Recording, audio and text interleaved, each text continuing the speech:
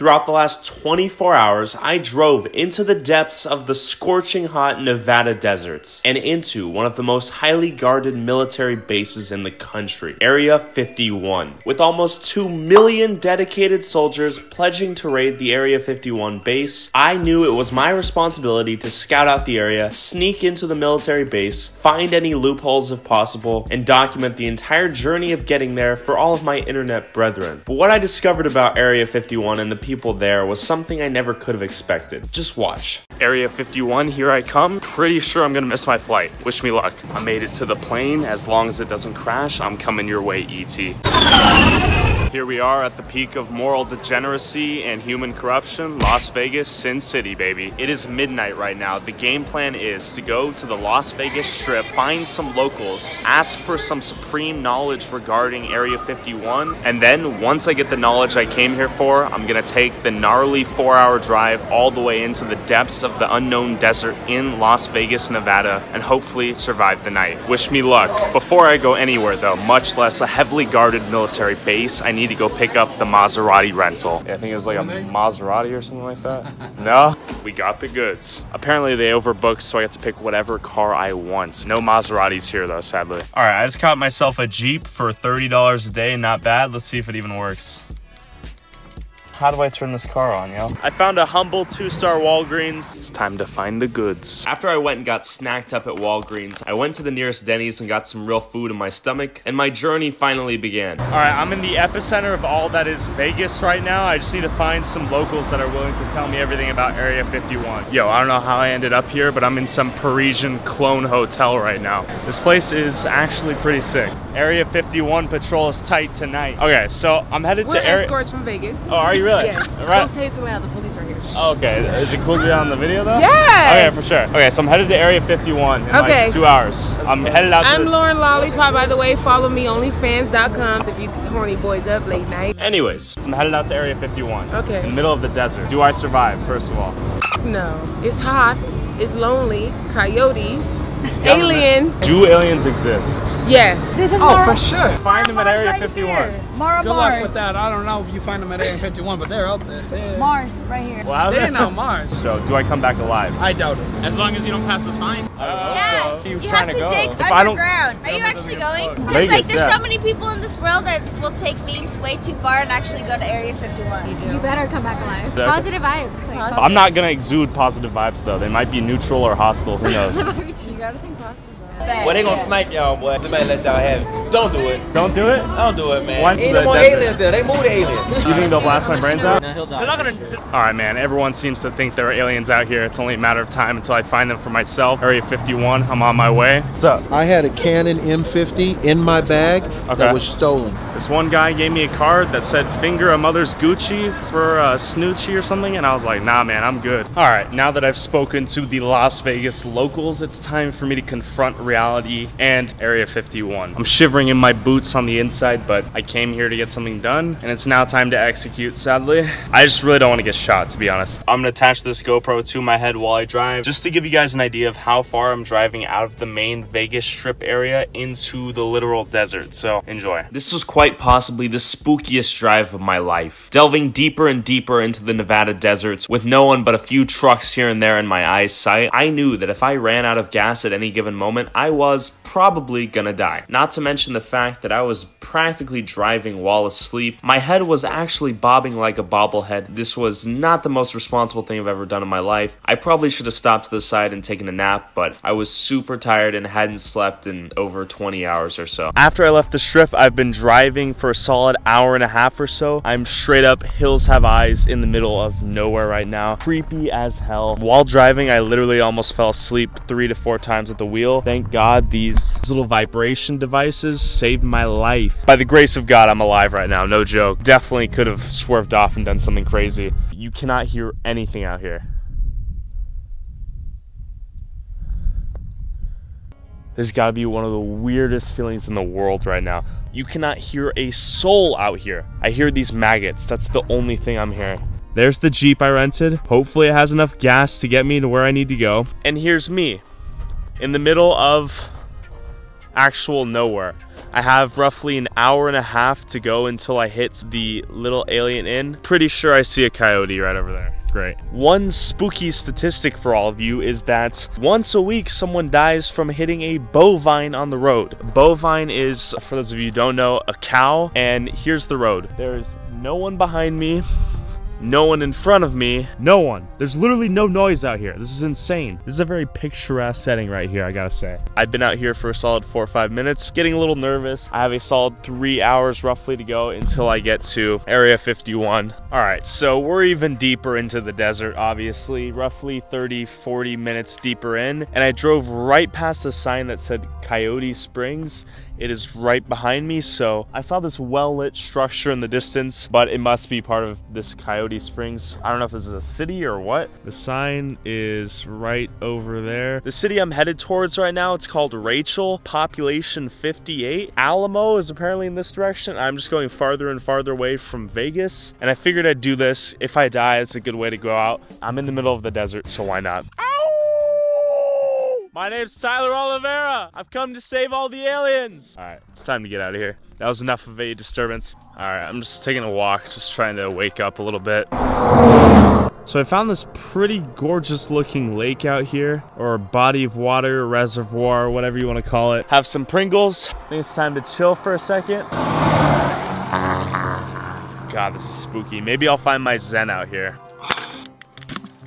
After chowing down on my power food and observing the scary yet beautiful side of nature, I hopped back into my car, and I was extremely close to civilization at this point. Surprisingly, I stumbled upon another motel. It's called the Sunset Inn. Did not know anyone was out here. I'm gonna come inside and then ask them just how far away Area 51 is. Looks like there's no vacancy and a super angry dog. It looks as if it's someone's home. Hi there. Question, do you know how far away Area 51 is? 45 minutes?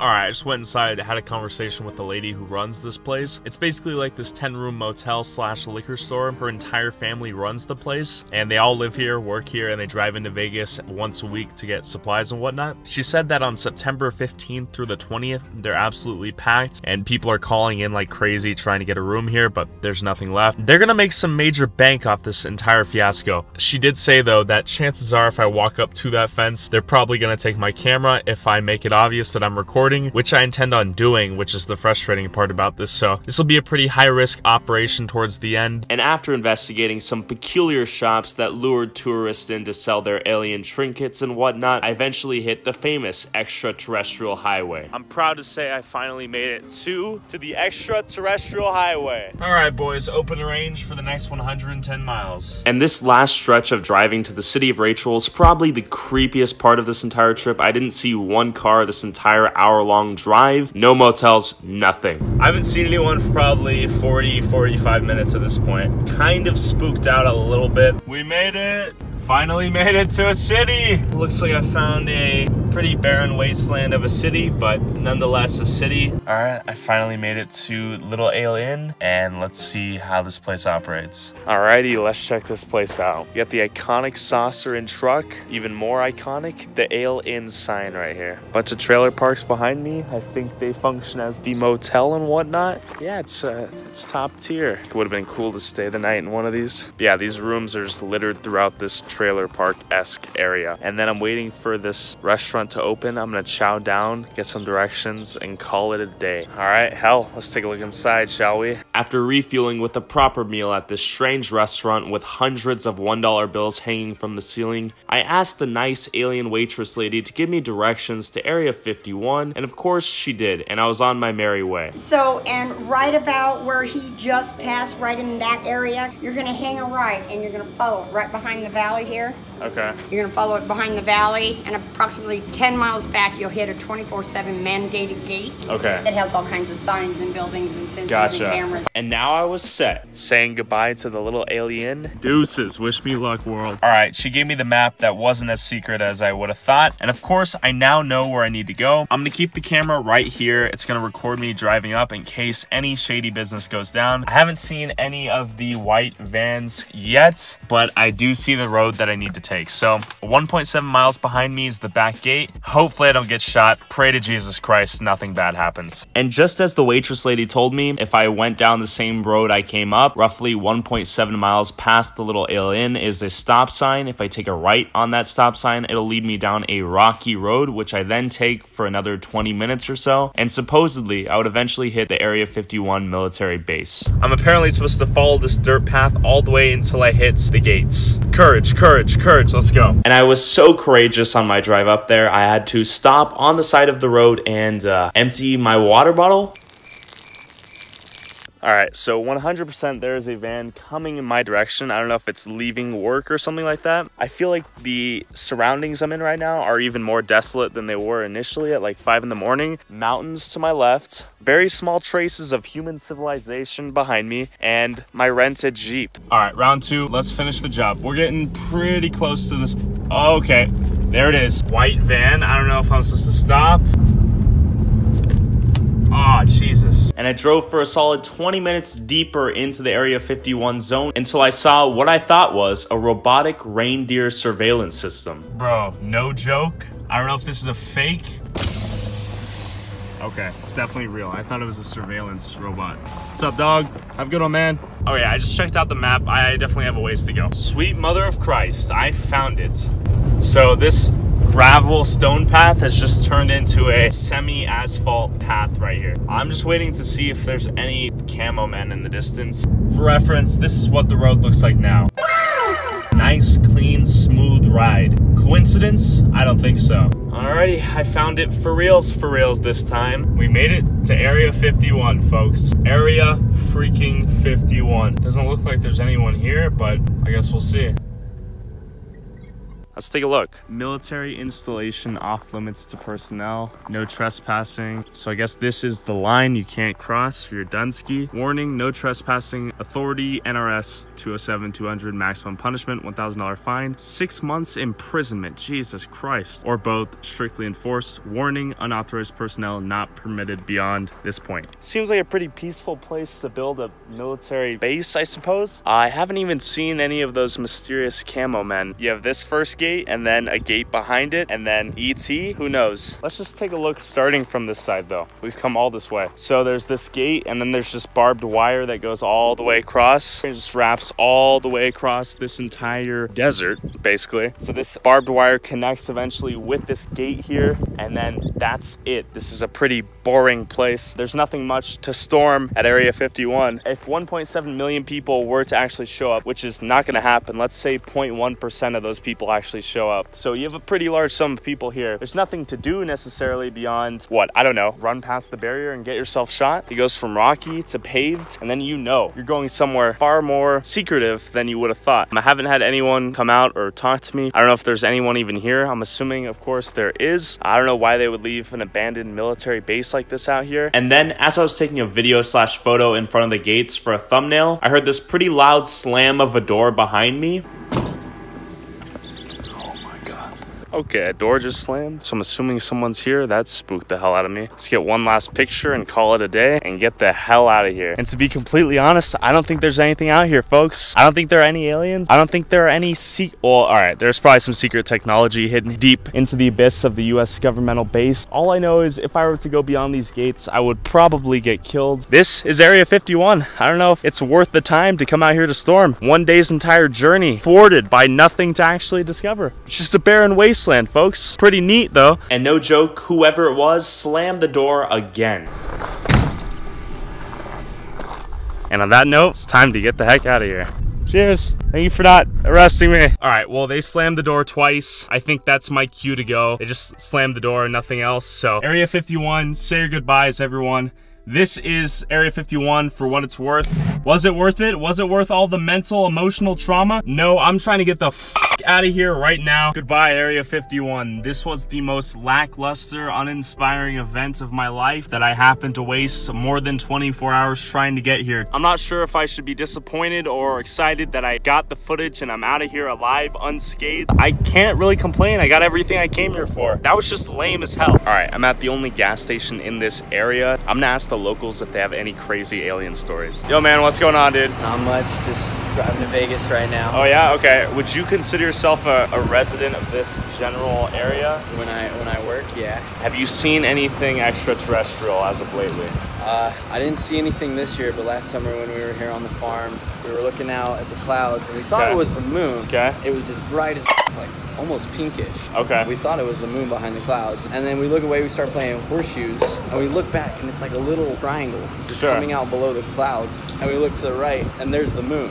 So we're like, what the f is that? Yeah. And it slowly just descends, seriously, like this big old triangle. Okay. And it's like every color of the rainbow, bright as the sky for a minute, and then it's gone. UFO.